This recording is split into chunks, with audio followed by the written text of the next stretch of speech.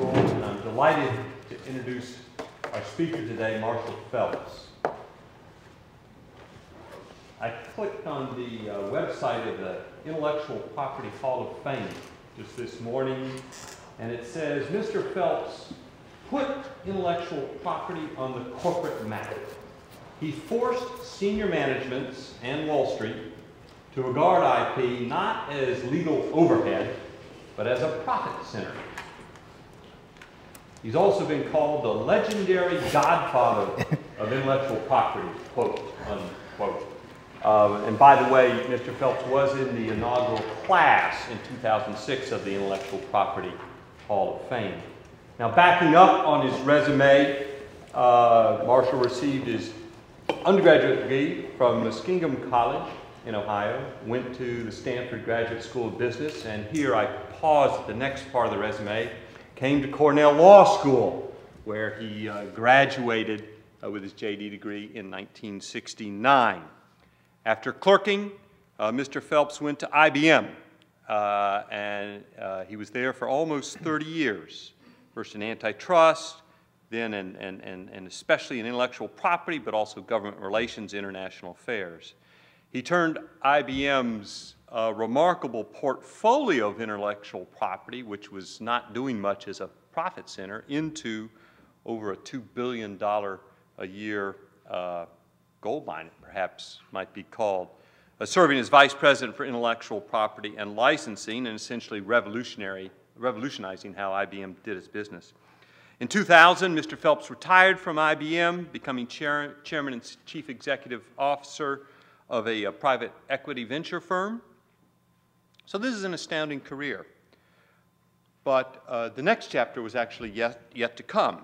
Mr. Phelps was doing a deal with Bill Gates, and as part of the negotiations and terms, Gates invites Mr. Phelps to join Microsoft, eventually as corporate vice president for intellectual property policy and strategy.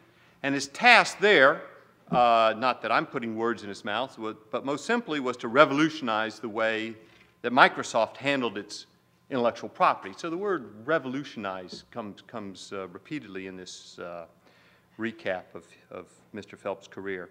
He's just very recently retired from his role at Microsoft, but still serves as a consultant for the company, and has joined Wagner Edstrom's Worldwide Global Public Affairs Advisory Council, where he will provide strategic counsel to clients on a range of issues affecting business, government, public policy, and the public debate. In addition to his time here today, we're delighted to announce that he will be our feature speaker at our Cornell Law School annual alumni luncheon in New York City on January 29th, which will be at the Helmsley in the city. After today's lecture, you're invited to attend the book signing and reception in the foyer of Minor & Taylor Hall. It's our great privilege to welcome Marshall Phelps. Thank you. Thanks, Steve. Thank you. I'm going to try to do this not behind this thing. It's very formidable. Also took my coat off. I've been lately working for a company that had to pass a rule that you had to wear shoes in the cafeteria. So I'm used to a rather informal atmosphere. So I hope you don't take that personally. So I took my coat off in any event. I was telling the dean the school has changed radically since I was here. In 1969 at Cornell, for those of you who are historians, was probably the worst year in the school's history. The Black Studies building was burned to the ground, and there were 6 attempts to burn the law school down with kerosene-soaked hay bales in the tower. I don't pass that on for any reason, but it was a tough time, and that was the year when the Willard Straight Hall was taken over by students with guns, and you've probably seen some of the pictures of that. But it was an interesting time. We didn't have a graduation here at the law school, particularly. We had a cocktail reception in the same place we're going to have one this afternoon, and lasted about 15 minutes. Disappointed a lot of parents who spent a lot of money, but that was the time. And the other thing about the school that's quite different is how bright it is. This room is Exhibit A. This used to be the dingiest, most forbidding. Well, first of all, we weren't allowed in here. You could only come in here on very special occasions, and you had to kind of genuflect at the door. I'm not sure what all the rules were, but you rarely got into this place. The library didn't have lights on the stacks, if you can imagine. If you look at the top of the library stacks, there are parallel lights. And the floor was made of cork that had turned kind of a dingy dark brown. And it was literally, you sort of walked in there at night, and the only lights were those table lights. And you kind of had to feel your way around to where you wanted to sit. And that was kind of it. The outside wall of the far side toward Collegetown of this place is now that wonderful lit courtyard that you have there. And so the whole place is quite different. We used to live in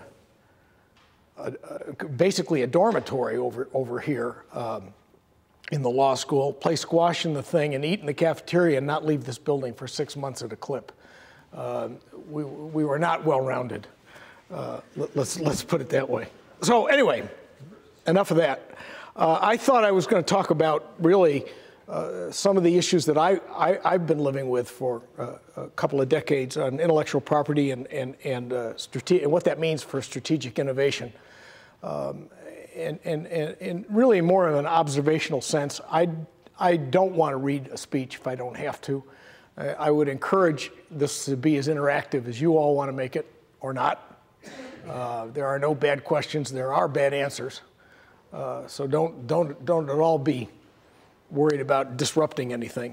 I'm not going to use PowerPoint, which is a special form of heresy for somebody coming from Microsoft. I realize that. But I'm not going to do that.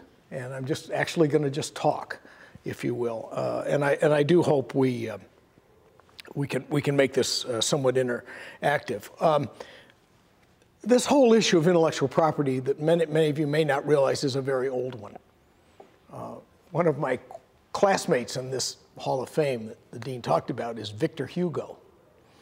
Victor Hugo is responsible for copyright law in the world.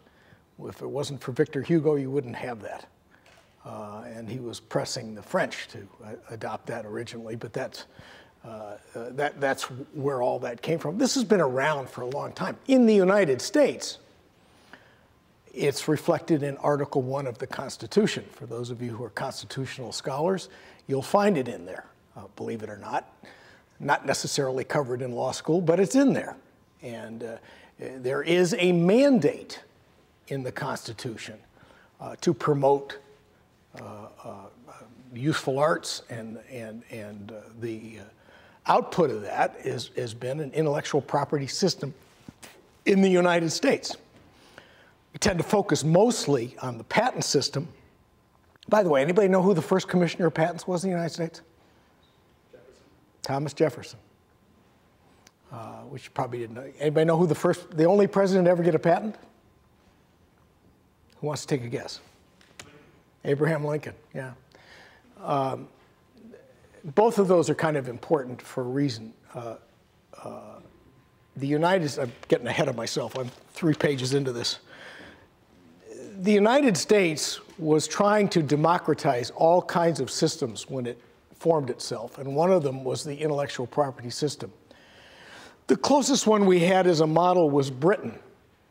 And Britain's intellectual property system was basically a grant from the king for a limited monopoly to the grantee, if you will, almost done as a favor, but a hugely expensive proposition. The framers of the Constitution wanted exactly the opposite. They wanted to democratize it. And if you think about the inventors in the 18th century and the 19th century, the Thomas Edisons of the world, the Elias Howes of the world, and all of that. These are people who were poor as church mice, who quit school and to market their inventions and provide sustenance for their families, quite frankly. Steve Jobs and Bill Gates would be the current analogs of poor people who did the same thing. That's a joke, folks. But that was the idea. So our patent system at the time was wildly less expensive than what was available in Europe. To the point that about 3 years after it was in effect, the United States had as many patents existing in this country as Britain had in its. And Britain, of course, was a much bigger country at the time and was the height, the ground zero, if you will, of an industrial revolution. And yet here's where the United States was. I think, if I can get the number right, well, I won't find it. Oh, by 1860, yeah. By 1860, we had 7 times the number of patents that Britain had by 1860, and our populations were roughly equal at the time. So it was a huge success. Oh, by the way, you could even get free postage on a patent application in the United States at the time. Postage was a big deal in those days, right? You gave somebody, and somebody had to ride a horse from wherever you were to Washington, D.C. to deposit that thing. That was a big deal. Today you call it FedEx or UPS and you get it there.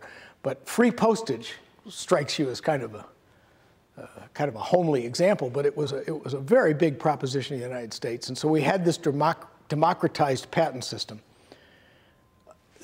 The debates that you hear, if those of you who follow this crazy stuff today about patent reform and all of this stuff, and there was a huge article yesterday in the New York Times, and I won't embarrass any of you who didn't read it, about what's going on in the US Supreme Court right now over an issue of patent law, really come down to this issue of little companies versus big companies and who can afford to play in the system and who can't. That's really what it's all about. And the echoes of what the framers of the Constitution were trying to do versus the system where we are today are very much in effect. Why is that? Because today, if you were to try to get a patent for yourself, about the cheapest you could do it in the United States is $25,000. That's about what it would cost you. Man, maybe if you're your own patent lawyer, you can do it cheaper, but you're probably going to write a crappy patent. But $25,000 you ought to figure. That might get you a patent in the United States, should it ever issue. Oh, by the way, it takes a minimum of 3.5 years to get it issued. By the way, you know how long it takes in Japan to get a software patent issued, by the way? 14 years. Now, in my industry, how good is a patent that gets issued 14 years later? It's totally useless. Totally useless in general. And so even 3.5 years, we live in internet months, or internet years. What's an internet year? It's 3 months, right? Roughly speaking. So these time frames and these lags and all of that are kind of the administrative issues that you see being played out right now, how to speed that up, how to make the system accessible to those who otherwise wouldn't be able to afford it. And oh, by the way, are we out there patenting air in this world right now? And the current debate on patenting air happens to do with something called business method patents, where people literally have gone out and patented their back offices. Take something from desk A, take it to desk B, and then take it to desk C, and you go get that patented. Now, that has happened.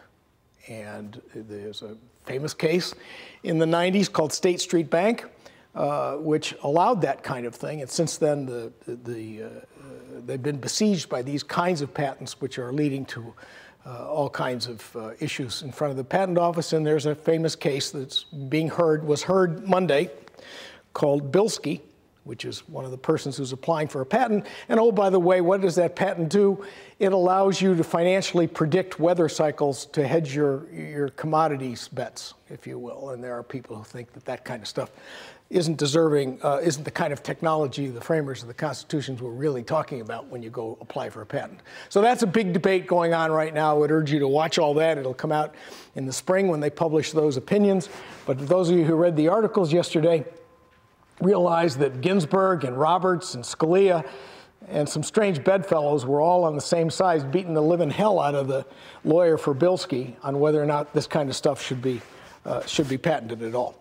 So anyway, the thesis that I've been arguing is that the patent system is really, and the democratization of it, is really kind of fundamental to the competitiveness of the United States and always has been.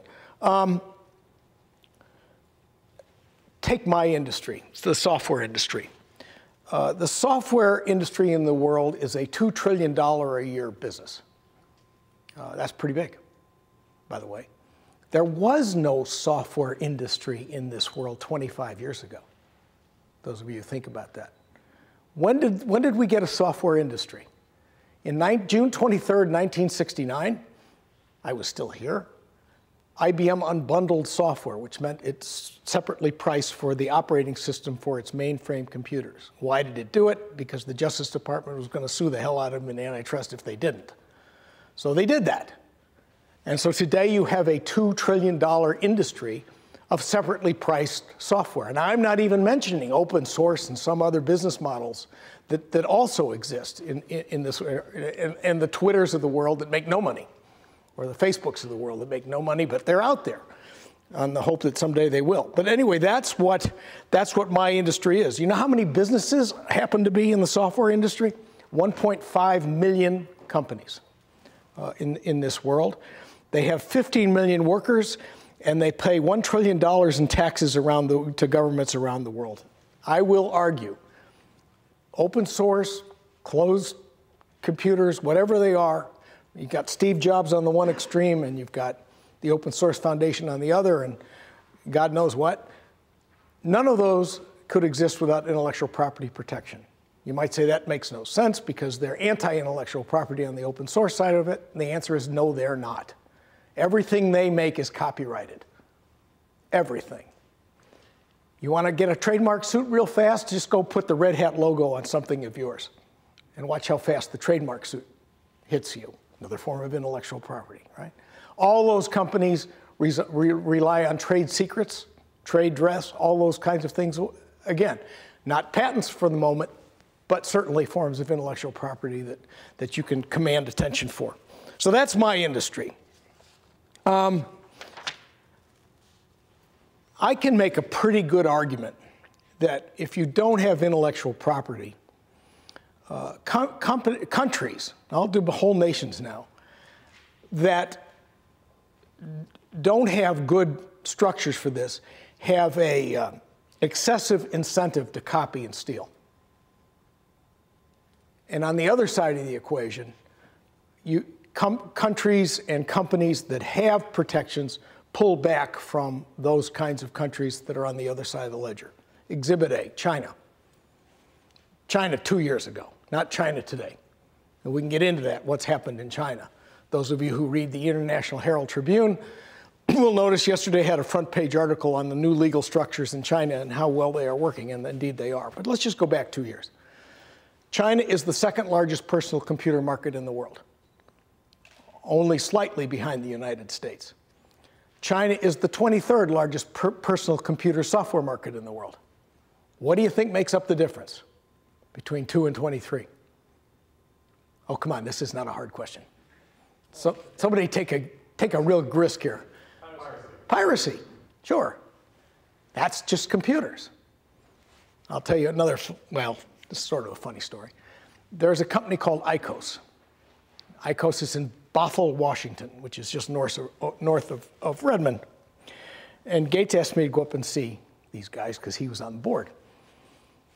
And they were making drugs for erectile dysfunction. I said, Jesus, this is a hell of an assignment. So I'm up there visiting this company, and Bill's argument was they don't know anything about intellectual property, and he was exactly right.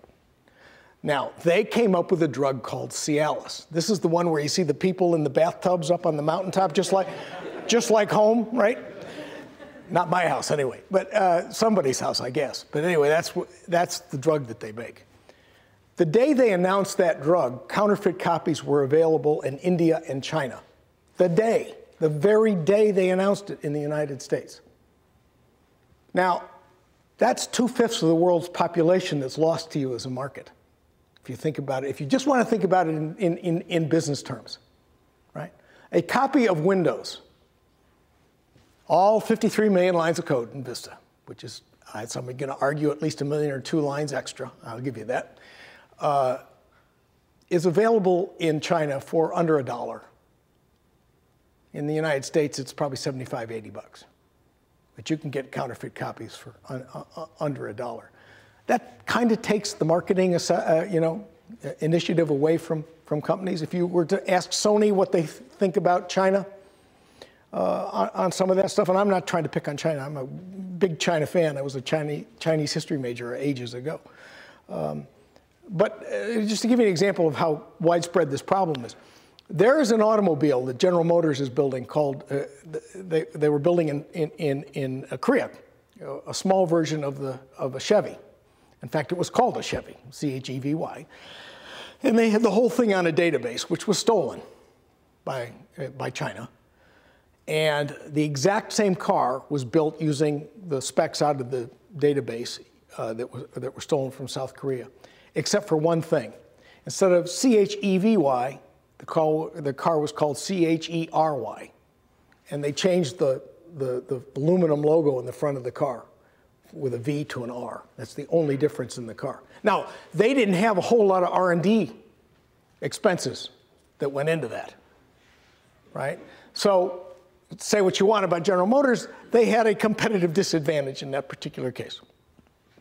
So there are people like me who go around the world trying to convince countries that the better way to act is to step up to these kinds of issues and put legal systems in place that'll allow you to do so.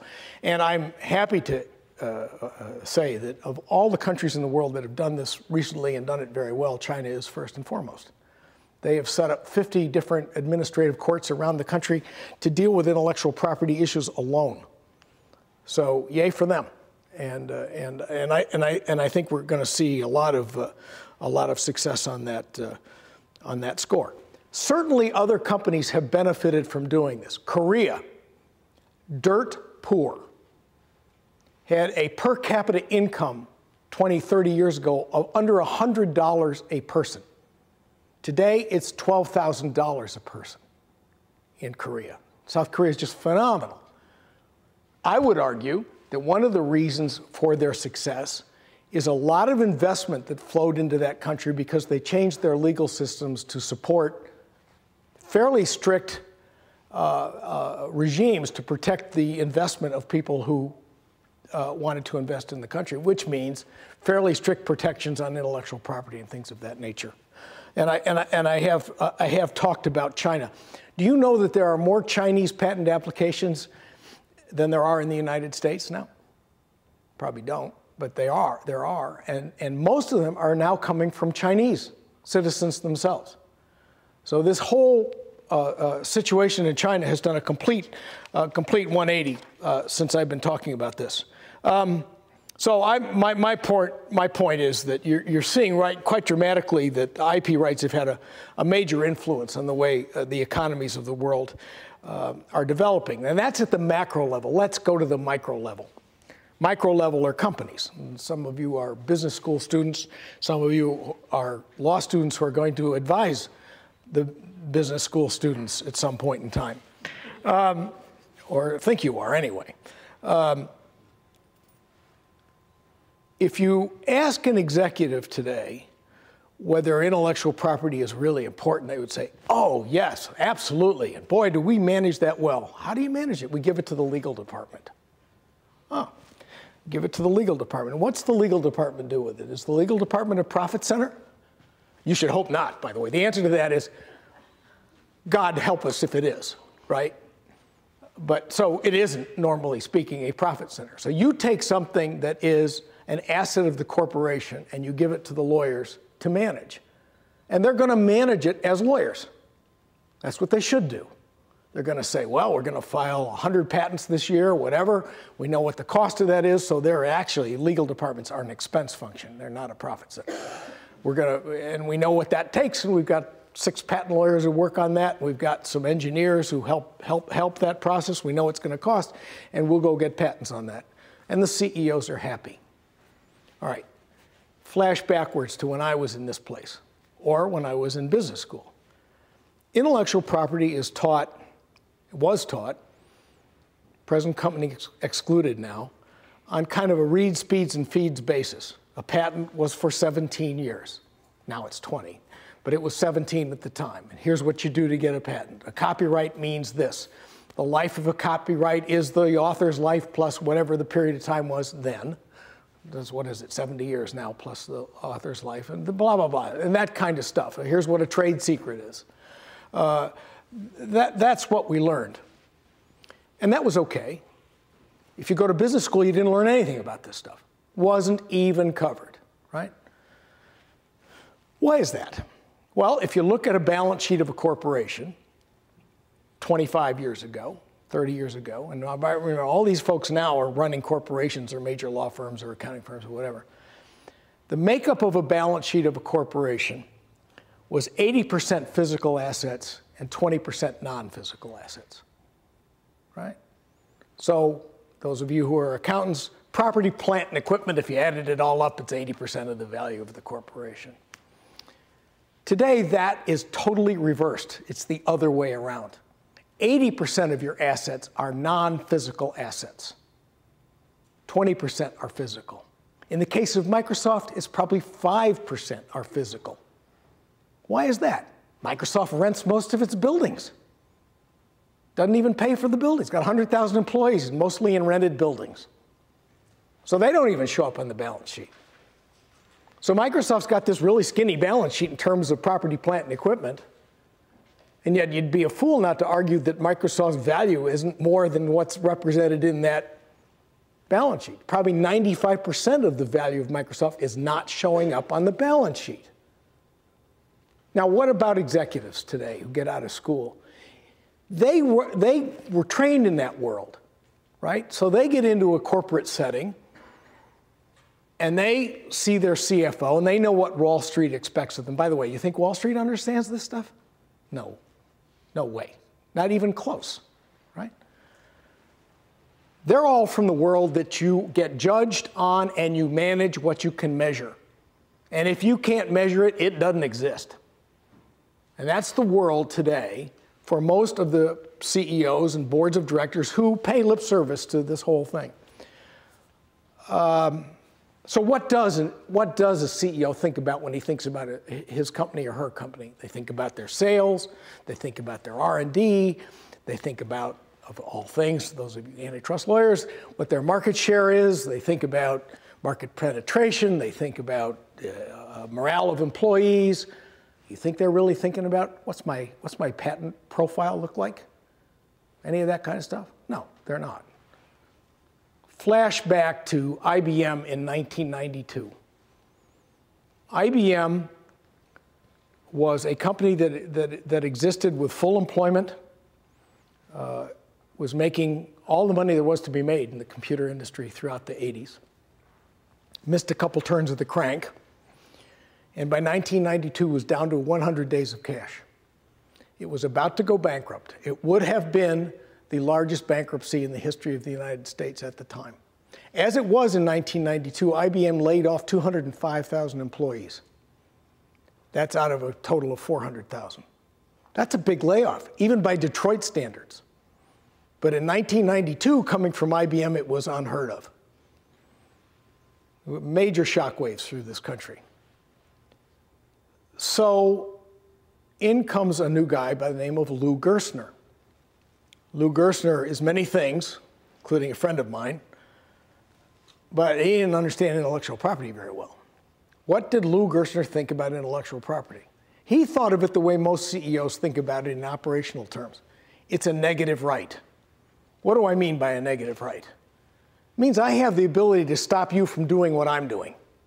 I got a patent here, you can't do it the same way, or you can't follow my patent without violating it, and I can stop you. Why does Lou Gerstner think like that? Lou Gerstner had come from, anybody know the history of Lou Gerstner and IBM? There was a book on this, but he came from, two of them actually, Barbarians at the Gate, some of you may have read, and there's another one called The Cookie Wars. Cookie Wars is the more interesting of the two books, believe it or not. Lou came from being CEO of Nabisco. What does Nabisco do? Makes cookies and crackers. Nabisco had just lost a major patent suit over one patent with a company called Procter & Gamble. The patent was how do you make soft chocolate chip cookies in some kind of a process. Don't ask me. Procter & Gamble won, Nabisco lost, Nabisco had to shut down its cookie line for soft chocolate chip cookies. So Lou arrives at IBM, that's his knowledge of what an IP system is for. By the way, today, I will guarantee you that 9 out of every 10 CEOs you scratch will say exactly the same thing. Just that. Meantime, IBM's down to 100 days of cash. And one of the things I did was say, I think I can make you some more money. We've got this giant patent portfolio, and you're giving it away, IBM, for basically nothing. Well, why was IBM giving it away? Well, IBM was giving it away, by the way, that just means licensing other people for nothing and cross-licensing each other back and forth with no money changing hands, because it had signed a consent decree with the US government in 1956, antitrust case. Same with AT&T. The two biggest development labs in the world, IBM and Bell Labs, had signed consent decrees that basically said the same thing. You'll license everybody under fair and non-discriminatory terms, and blah, blah, blah, the rest is history. IBM couldn't really charge for its intellectual property portfolio, albeit it was imbalanced with everybody else's in the world because of the consent decree and because IBM was a monopoly at the time. And had it done so, it would have been regarded as a further tax on the industry, and it would have caused IBM even more antitrust trouble than it was already in. So IBM was licensing everybody, and by the time Lou Gerstner arrived, there were about 1,820 cross-license agreements spread throughout the world. So on the second day in office, Lou Gerstner called me on the phone. And the conversation, which I sort of kind of put in the book, but not really, went like this. The opening statement was, "What the hell do you think you're doing?" Now, I didn't even know who it was on the other line, which is part of the problem. So my answer was, about what and who is this? And it turned out it was Lou Gerstner, who was the CEO, and he says, "You're out there licensing everybody. What the hell do you think you're doing? You're licensing our competitors to use our intellectual property, blah, blah, blah." So I was about to explain the consent decree, which is not a happy conversation to have with a new CEO, first of all, because the second thing is, why haven't you gone to amend the consent decree after all these years? And I didn't have a good answer to that. So we were trying to think about what we would do to explain the way business now was starting to have to interrelate with itself. And by the way, these trends have continued, and today it's called open innovation. But the point is the same as it was then. So we took a laptop computer. You've all got one around here. There's a whole bunch of them in this room. And we pried the top of it off. This happened to be an IBM version. Those, except for the Apple that I'm looking at here, they all follow an IBM architecture. It's an IBM architecture that was developed around 1979, 1980. And every single laptop, but for the Apple ones, follow that architecture. So you would think that IBM's intellectual property position would be strongest for its own architecture. That's what you would think, right? So we pried the top off the thing, and we took a whole bunch of toothpicks. These are grown men sitting around in an office, actually, grown men and women. And we were cutting little red flags out of construction paper, right out of first grade. And we were making little flags on somebody had the glue all, somebody had the construction paper, and somebody had the toothpicks. So it was a three-person operation. And we're cutting, and we're making little red flags. That's an absolute true story. And then somebody had the job of gluing the red flags onto the guts of the computer in areas where we found the intellectual property of other companies that we had licensed in our own architecture computer. And we stopped at 150 red flags because we ran out of room, not because there weren't other pieces of intellectual property that mattered. But it's a pretty, you can think about this in your own mind, it's a pretty good visual impact kind of a thing. And we took it in and plopped it on Lou's desk and said, "Here's the deal, Lou. This is why we have to license the intellectual property of others, and to do that, we have to trade our own and license it back the other way." Lou, being smarter than the average bear, picked that up in about 30 seconds, and we were off to the races. Lou said, "Okay, what are you going to do with all this?" And I said, "We're going to make you some money, because we've got this imbalance now in our intellectual property portfolio and everybody else's, which we ought to start realizing." And at the end of the day, we were making over $2 billion a year doing it. And by the way, those of you who are from the business school, it cost me $36 million a year to do that. Now that makes you very popular with the CFO of your company. Very, very popular. And for those of you who are wondering, well, how do you get your company to do this kind of thing? The answer is you do it by example. So you go find somebody who's in deep trouble. And you say to them, I'll bet you I can make you some money and make you a hero if you give me X, Y, and Z. In our case, we went to the guys who make the chips in IBM, the microelectronics people, who were going out of business, by the way, along with everybody else. And we said, we'll make you some money. How much can you make me? We'll make you, well, I don't know, we'll make you $25 million if you'll give me electron microscopes and some engineers. We actually made them $48 million in the first year. Made them very, very happy because it's $48 million that went right to the bottom line. Now, how much revenue do you have to generate to make $48 million in profit is the way you need to think about this. Don't think about it as $48 million. Think about, Jesus, I would have had to sell $500 million worth of chips to make that $48 million. That's the way you have to think about this. So they're very happy about that. But what do you think happens the next year?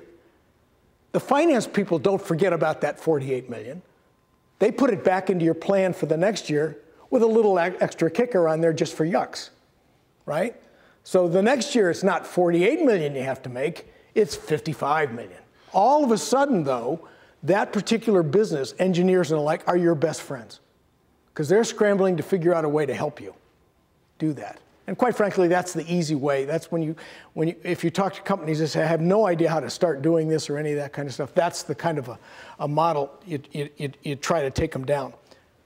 Microsoft. Now, Microsoft doesn't need cash. You're going to find this hard to believe.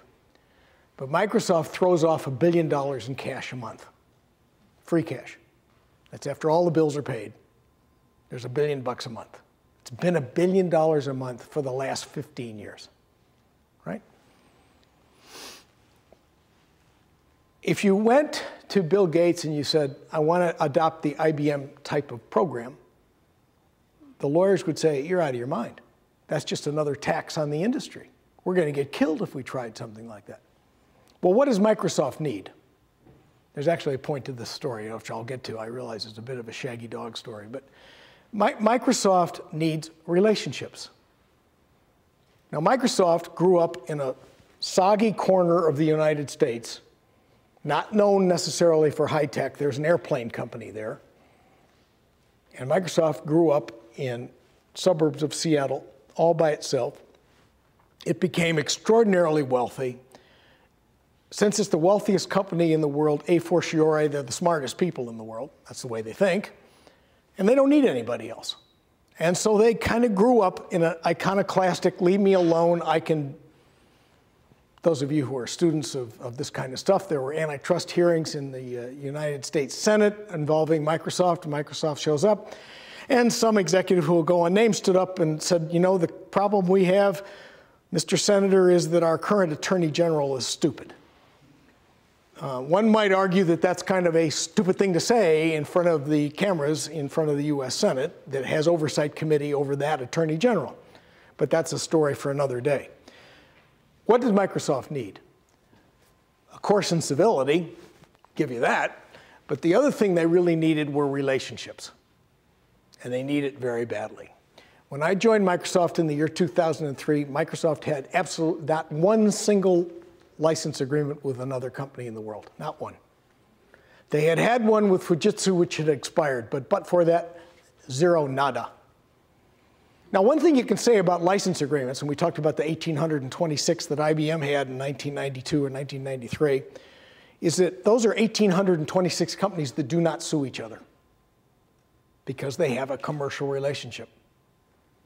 Now, Microsoft today has 550 plus of those kinds of relationships with other companies. Now, that means that there are 550 companies that aren't going to go out there and sue each other over minor commercial squabbles because they're in constant contact and constant communications with each other going forward. And that's kind of the way that the world is going, because the world has now figured out, companies have figured out, that they can't do everything. I'm way off my speech, by the way. They can't do everything themselves.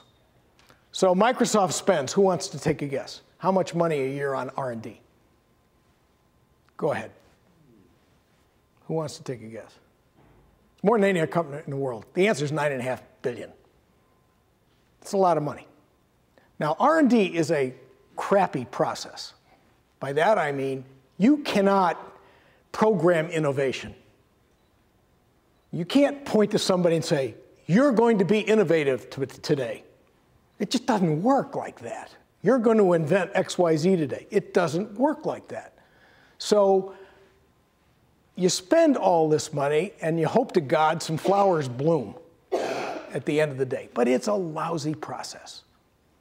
And at the end of the day, you end up with a lot of stuff that isn't going to be terribly useful to you. Now, I know you're going to tell me that with 53 million lines of code in Vista, there can't be anything that's left out. That's what you're going to tell me, especially my friend over here with the Apple computer. And the answer is there are things that don't go into Vista or Windows. I'll give you an example. And this is one of the differences that a company like Microsoft is on this open innovation world that we're now in. Predictive traffic software. Any of you have a Garmin or a TomTom or any of that, or do it on your PDA? That's Microsoft software. It was invented in Microsoft Research. It isn't going to go in Windows. Hard to believe, but it isn't. So what did we do with that stuff? We spun it out of Microsoft and formed a company to make them, long and short, called INRIX, INRIX, which now has about 550 employees in Kirkland, Washington, and they're doing very well selling that software to TomTom and Garmin and companies of that nature. But that's an example of the way this world is going and a recognition that no company, I don't care how big, can go it alone. I would also argue that but for and without which intellectual property systems, you couldn't have this world. Why is that? Because I couldn't draw up a licensing agreement to license you my intellectual property if I didn't have some rules. You, as the receiver, wouldn't dare take anything from me without rules. Because you'll say, aha, you're just playing loosey with the football. That's what you're doing. You're going to let me have that stuff, and then you're going to sue me for misusing it in some way, shape, or form. So on the receiving end, you want those rules just as much as I want to give them to you on the giving end. That's the way corporate America is now working and the way the world is working. Well, is that true for other industries, or is that just Marshall with high tech and all those little thousands of inventions that are in every product? And the answer is the same. Think about the drug company. Think about Big Pharma. Big Pharma today is operating under a failing business model. Those of you who are looking about future employment, what's the failing business model? They all rely on kind of giant blockbuster achievements on the front end. Billion-dollar achievements, by the way. That's what they're looking for, right? You know how hard it is? We just talked about how hard it is to program R&D. How hard do you think it is to say to a group of scientists, next year on June 23rd, you have to have a blockbuster. Got to be worth $1 billion. Doesn't work that way. And they've run out of blockbusters. So what are they doing? What's the business model now of pharma? They're buying little pharmaceutical companies, little developers all around the world, not necessarily in the United States, by the way, who are working on very interesting little things that they can do by themselves that don't work so well in a programmatic large corporation model. And that's what they're doing. What about the airline industry? Think about, bad example, I suppose, to some level, Boeing's Dreamliner. Someday we'll all fly on one of those things, if they ever get it out the door. But what do they do with that today? Think about how that thing is made. The wings are made by, anybody know? Mitsubishi Heavy Industries in Japan. The fuselage is made by an Italian company. It's assembled in South Carolina. The engines are made in Great Britain and in Cincinnati. They're all put together on some kind of a funny-looking 747 and flown to Seattle, Washington, to Everett, Washington, excuse me, and they're put together by Boeing. What is Boeing? It's a systems integrator. It's not making airplanes anymore. It's doing product design, product test, systems integration. You and I better hope that they are sharing one hell of a lot of intellectual property with their vendors so that the wings work with the fuselage and so that we can get on that plane and have some security, assuming the pilots are sober. Those of you watching today's news, they hauled a pilot off a United Airlines plane today in London, England, for being drunk. So those of you who fly from London to Chicago have something to worry about, because that was the leg the guy was on. But anyway, I digress. That's the way the world is now working, in this kind of interrelated model, and my argument being that it's intellectual property and the proper use of that that makes it possible. So having said all those nice things, let me spend a minute on what are some of the issues that I see coming up. And for that, I have to fast forward a long way here. There are really kind of four things I wanted to talk about, just really briefly, about what I see are the issues. One, of course, is that I wanted to tell you a little bit that this happy little economic engine in the United States is in some degree of duress and stress and is fluttering. If I just wanted to take the high tech, my world, advanced technology, in the if I pick a year, 1999, 10 years ago, we were operating in the United States at a $30 billion trade surplus on high tech. Anybody want to guess what it is today? It's a $53 billion trade deficit.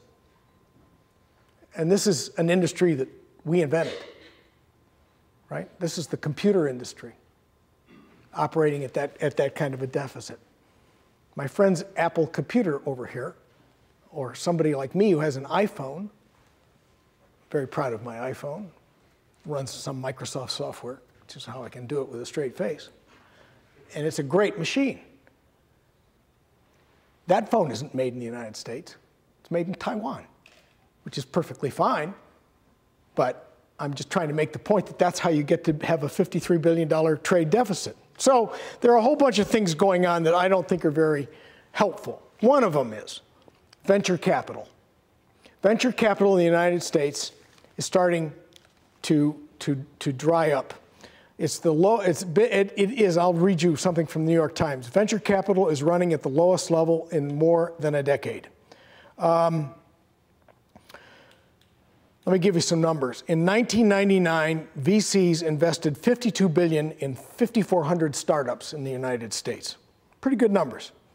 By 2009, VCs were investing $12 billion in 2,000 companies, a 77% decline in venture capital in this country in 10 years.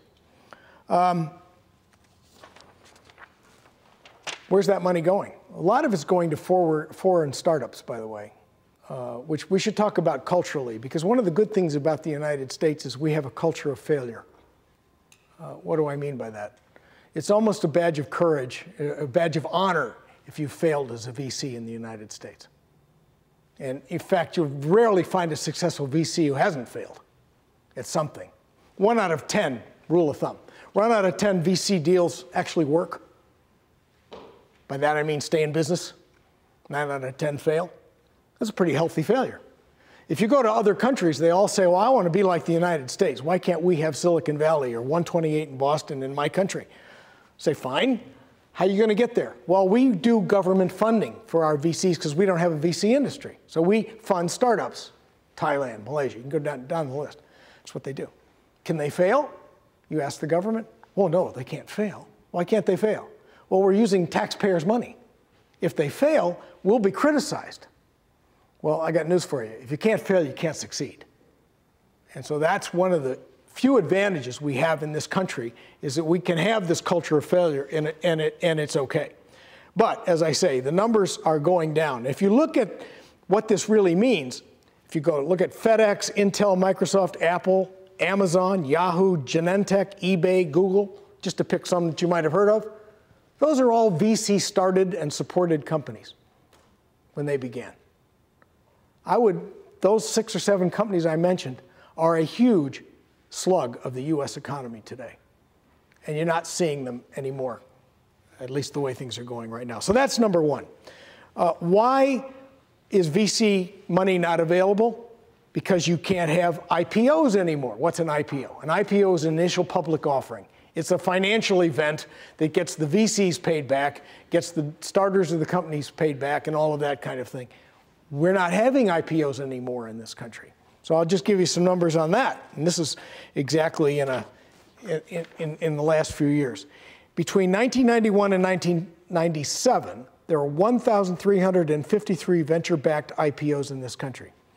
But between 2001 and 2008, the numbers fell to 392, a 71% decline, even with throwing in an extra year of 2008. Worst of all, the last quarter of 2008 and the first quarter of 2009, you know how many IPOs there were in the United States? 0. Flat out 0 going to market. So if I'm a VC, and I am, and I have no possibility of a liquidity event going forward, what are the odds of you as a small startup coming to me getting money? What do you think? Good? Bad? How about 0? How about I'll charge you for the time? I mean, that's kind of where we are on that. So let me give you a third one. Government regulation. Now look, there is a time and a place for everything, and government regulations is one of them. And it would be, you'd have to be a fool to argue against government regulations in the face of what we have seen in the Enrons of the world and what we see in the AIGs of the world and things of that nature that cry out for regulation. But we got to be smart about it. So Sarbanes-Oxley. Have you heard of Sarbanes-Oxley? If you have, raise your hand so I don't wear you all out. Okay, Sarbanes-Oxley. Mike Oxley is a really nice guy. And if you ask Mike how Sarbanes-Oxley got such a head of steam, he will tell you that it was written at a time when Rome was burning. And he's exactly right. It was in the heels of WorldCom, the heels of Enron and all of that stuff, and Sarbanes-Oxley was passed. Now, the estimate out of the Congressional Budget Office, you hear a lot about this in the healthcare debate right now, was that Sarbanes-Oxley would cost small companies $91,000 a year to comply with. Small public companies, $91,000. Steep, but $91,000, maybe you can survive that. You know what the actual cost is? $4 million. So I'm a small company. I'm public, small company. I've got 10 million in revenues, and now I got a $4 million accounting bill for Sarbanes-Oxley on an annual, ongoing basis. What do you think that does to my earnings per share? It craters them. This is a huge problem. So what we haven't figured out in the United States is how to stage things so that the small folks, look, $4 million means nothing to Microsoft. It means nothing to IBM. It means nothing to General Electric. It means nothing even to General Motors. But it means a hell of a lot to a small tech thing up here in the Cornell Tech Center, whatever, that $4 million bucks. It's a real inhibitor to going public and getting funding. So there's that problem. I'm just saying we need to be smart about that. Fast circle to this whole patent debate. We've got to find a way to make the patent office accessible to small companies on a faster and cheaper methodology than we have today. There's no reason that Joe's Garage should pay the same for a patent as IBM. Absolutely no reason. And we ought to be able to go back to what the framers of the Constitution were figuring or counting on and figuring out something to do with that. So we talked about Sarbanes-Oxley. Let's see, what else? I had one more that I really wanted to cover. And that's kind of an interesting one. It's the lack of, failure of all of this to manufacturing in this country. We don't make anything anymore. And it's a sad shame. We are great on designing and we are great at thinking about things, but we don't make anything, quite frankly. And you can see this in the balance of trade numbers every month. You can see it in the decline of the US dollar every month. Dollar is now worth, what's a euro? $1.50, right? I can remember when the euro was 75 cents. That wasn't that long ago, 4 or 5 years ago, right? So this is all reflected in how you get into that kind of a situation. So I'll go back, kind of finishing up with the U.S. Patent Office. Here we have a patent office that is struggling, patent and trademark office is struggling to keep its head above water. You would think we'd want it to be as competitive as we could get it, and yet in the last couple of years, the US Congress has diverted $752 million away from it to pay for their pet projects, whatever they may be at the time. So we are underfunding that office. Meantime, by the way, the office that has the most patent applications in front of it right now is China. We are now number 2. And they've done that in a couple of years. Yeah. I think this might be a good time to raise this point that there seems to be not as much evidence maybe that there's what the cause and effect relationship is between patents, say, or IP, and success in a market, right, or innovation. Right. It stands to reason that in the United States, when we weren't doing very well with inventions, we were pirating everything. And then once we get kind of good at it, then we start putting the IP in place as more of a mercantile kind of protection. And perhaps that explains why China hasn't done that. And now once they are getting successful at it, not because of IP, but just because they got successful anyway, now they put IP in place to protect themselves from us. You know, that's a terrific observation, and it's probably impossible to prove either way. It is true that the United States was one of the great pirate nations of all time. And so every time we get self-righteous about all this, we should remember that we basically stole everything from Britain. Textile industry, patterns for textiles, all that kind of stuff, we basically took. And you're right, it wasn't until we started to get good at this stuff ourselves.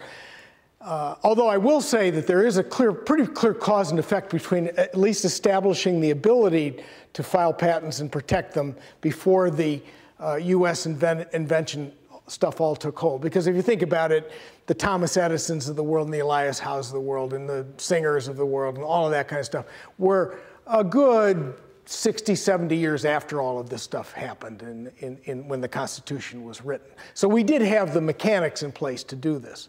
I think your point about being what the U.S. was at the turn of the 18th century is exactly right. We were, as China today does, China would say the same about Vietnam, by the way, and they would make the same arguments going downstream from where China is as they see themselves today.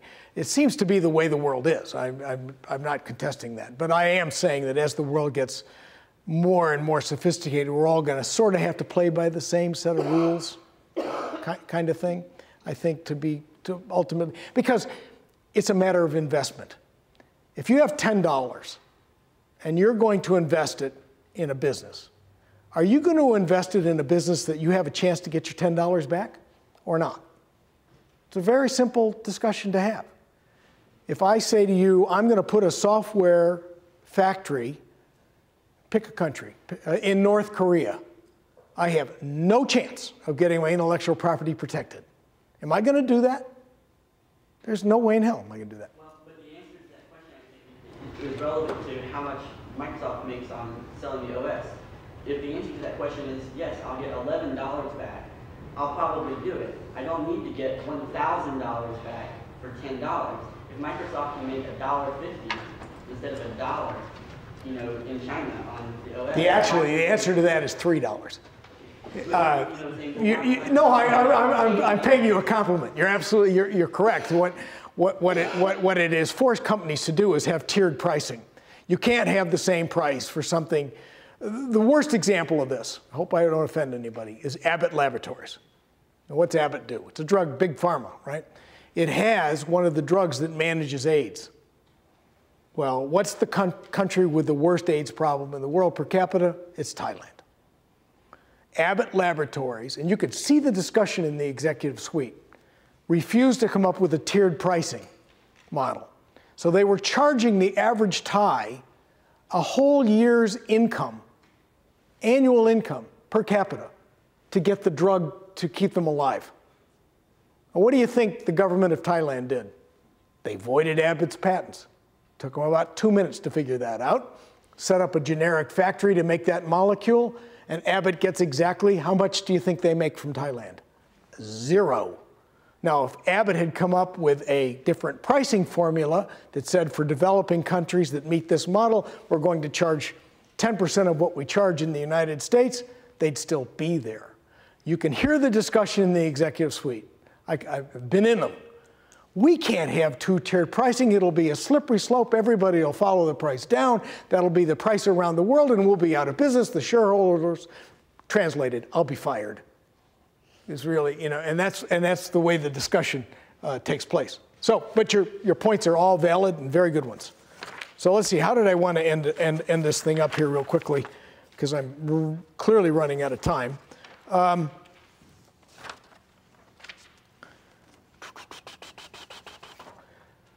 I wanted to, this is somebody coming from two of the largest companies in the world, make a plea for kind of a return to concern over the small businesses and starting small businesses in this country for a number of reasons. One is that's where, and it isn't existing small businesses, believe it or not, in spite of what the press says, it's new small businesses that create all the jobs in this country. And that's what we really have to have, an engine that allows that to happen. And my thesis of my argument is we are making that engine too difficult and too expensive for startup small businesses to have to deal with. We are putting tax in the roadway in terms of a patent office that is opaque and very difficult for them to get to. I feel better that one of the guys I hired and worked for me for years is now the commissioner of patents, and that may make hopefully a big difference. But that is a problem for this country. And my final thesis is, and the reason that's important is because it has shown that it can be an engine of sustained economic development in this country. And I do believe that. And if I didn't believe that, in spite of the very valid points, every other country of any commercial merit has basically followed the US patent system. They have one perturbation between first to file and first to invent, which is not part of this discussion here. But other than that perturbation, they are all following the US model. And and we got a pretty solid country here, but we do have real economic issues in this country, and this is all part of it, and it's not what you hear in the debate going on in Congress, by the way. So with that, I'm going to stop because it's 1:30, and I think I'm supposed to stop, aren't I? You are supposed to stop, and we're supposed to thank you for being here.